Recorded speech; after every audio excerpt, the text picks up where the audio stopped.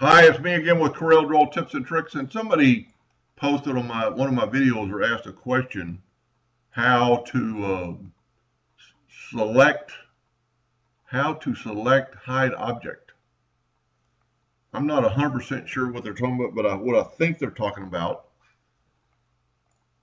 If they wanted this and they want to just hide that box, and I'm just using this as a general.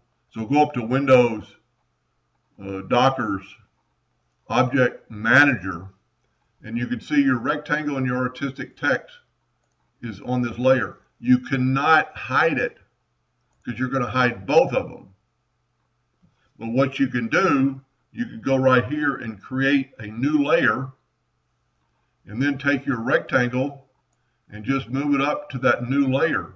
Now they're on two layers. And if you want to click on your rectangle, you can actually hide it. And there's a bunch of reasons you might do that. Hide guidelines or whatever.